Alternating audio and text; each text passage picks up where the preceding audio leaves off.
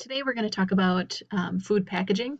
You should have lots of different packages in your cupboards that you can take a look at, or you can look around on the internet as we go through this.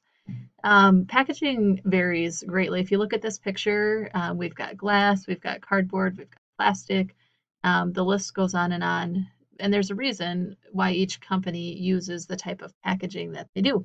So we're going to go through that today, and then I want you to spend a little time thinking about how you might package your food product. Think about it in terms of you're not at home, you're at a food company, and you have all of these resources available to you. Okay, so why do we need food packages? First of all, they make things easy to store. Look at this aisle. Everything has a space, it stands up straight, it does not tipping over on each other. It's easy to identify things when they're in their package. I can recognize that the things on the right are Gatorade bottles, right? Don't even have to see anything closer than this somewhat blurry picture. It also helps protect them from spilling and from being damaged. You don't want to buy something and get home and have half of the product leaking out. Um, Special packaging materials sometimes protect food from air, bacteria, chemicals, insects, light, any of the things that there might be problems with the food. Flour, as an example, the way that it's packaged prevents little bugs and weevils and things like that from getting into it. Meat, if you think about the plastic tub that meat comes in, there's a plastic film over the top of it.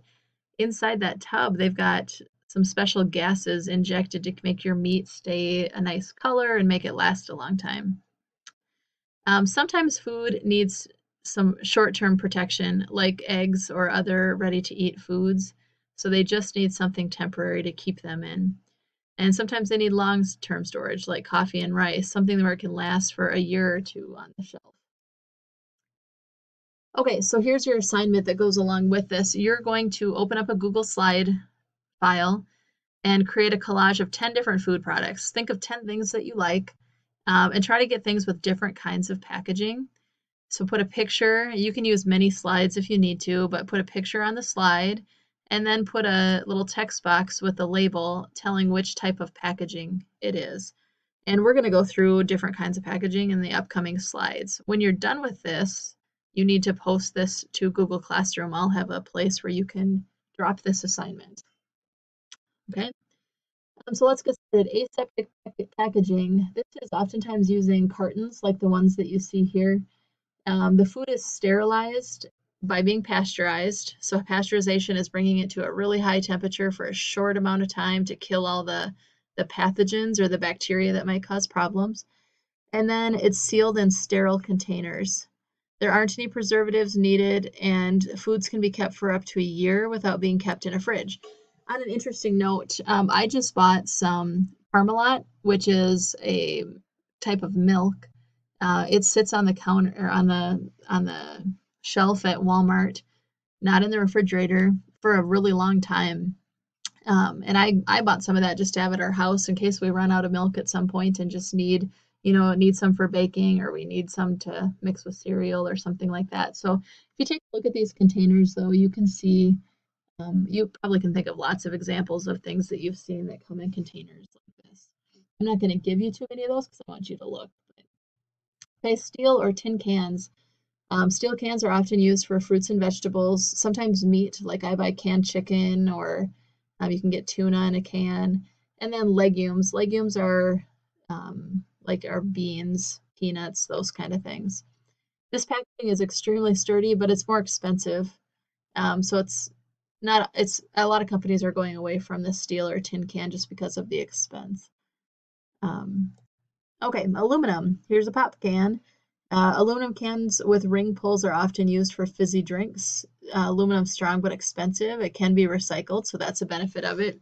And the cans don't need any kind of coating. On the last slide, I should have said that. Sometimes the steel or tin cans need a coating to make sure that the food doesn't react with the metal. Okay, plastic bags and films. We see a ton of this. Think about all the garbage that your family produces in a week just from packaging. Plastic is one of the leading packages because it's cheap. This is often used for short-term storage. It also can be used to store frozen foods for longer periods of time. The advantage of plastic is you can print all kinds of things on plastic. So you can print your label right on the plastic and you don't have to have a separate paper. We've got zip closures now, like Ziploc bags on a lot of our products. So you can zip up your tortilla shells or you can zip up your cookies or whatever it is after you get done eating them. One thing to be careful of with plastics, not all plastics are able to be microwaved. And if you do microwave them, you're not going to notice something immediate usually, but oftentimes it can lead to development of, cancers and things like that over time if you're not careful about what you're heating up. So you just want to make sure that your plastic is rated to be in the microwave. Glass jars and bottles preserve weight in a very similar way to cans. You can see the food, that's an advantage. They can be reused and recycled, but they're also pretty easy to break. I think we've probably all dropped a jar of pickles or olives or something like that and had a mess all over our floor. So it's a heavy product. It makes shipping more expensive, but it's non-reactive with the food. So there's some advantages there. Boxes, cardboard is used for folded boxes to keep products together. It's not airtight, so a lot of times they'll have another layer inside. Like I'm guessing this product up here, there's probably a plastic sleeve inside. We get Girl Scout cookies that come in a box. There's usually plastic inside and more plastic, right? The carton and the sleeve. So it's good for storage and making things easy to ship, but it also requires a lot of times other packaging. Vacuum formed packaging, you can see here that these chocolates have kind of a vacuum formed spot where they're supposed to be, keeping things in the right place. Sometimes they'll add film lids, like a plastic lid over it to keep bacteria out. Okay, we'll oftentimes see tamper resistant packaging. So there might be a seal or a plastic wrapper or some extra vacuum seal, something to make sure that the product isn't tampered with. You don't want to get a jar of salsa and find that somebody has already opened it and it's bad. So that's another advantage of this type of packaging. One thing to think about, will your package be recyclable? A lot of people care deeply about not wasting and throwing away products. And so you have to make sure that your plastic is rated to be recycled and all those kind of things. Okay, so some labeling. One assignment you guys are going to have this week is to create a glamour panel for your product. A glamour panel is the front of the package. So if we look over here at this box of Ritz crackers, this front part that we see, this is what would be facing us on the shelf when we're at the grocery store. That's the glamour panel or principal display panel. So the United States FDA, the Food and Drug Administration, has laws about what has to be on this label. First of all, you have to see the name of the product. So in this case, it would be Ritz. There needs to be a general description. So underneath Ritz, we can't see that, but it says something about a cracker, so people know what it is. There needs to be a manufacturer's or distributor's name and address. Most packages have that on the back. That would be the name and address of the company or distributor. So if you had a problem with the product, you could get in touch with them. The weight of the product is usually listed down here in the bottom right corner. We list net weight in the United States, and it comes in two different measurements, the metric measurement and then the common US household equivalent. So it's always going to have grams. That's the metric equivalent. And then it's going to usually have ounces on the front because that's what we typically use in the United States. Other things that you'll find, ingredients, that's listed on the back usually. It's listed according to amount from highest to lowest. So the first ingredient makes up the most of the product by weight. The last ingredient makes up the least amount of the product by weight. We'll do a little bit more work with labeling next week too. You're going to see nutrition facts information. This is something we'll get into in future weeks, so I'm not going to spend a lot of time on it. But all of that information is usually included. One newer thing that's been added is best before date indication. People really like to know how long this product will last. Newer things, a list of ingredients has to include any allergy-causing food. Lots of food allergies in the United States.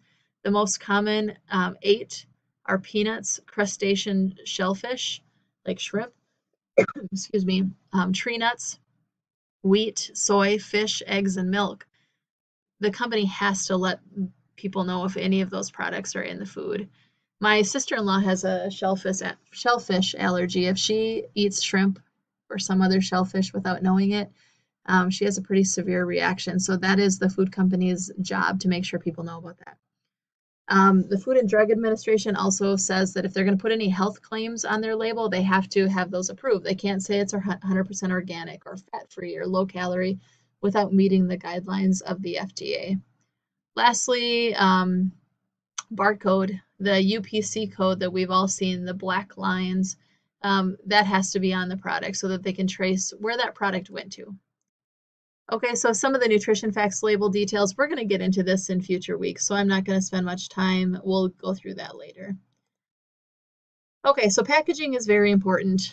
Keeps the product easy to store, easy to ship. It protects the food and keeps it hygienic. We're not going to get sick from products due to packaging. Well, we might. Funny story, several years ago when our FFA fruit came in, we had call after call after call about people that had moldy beef sticks.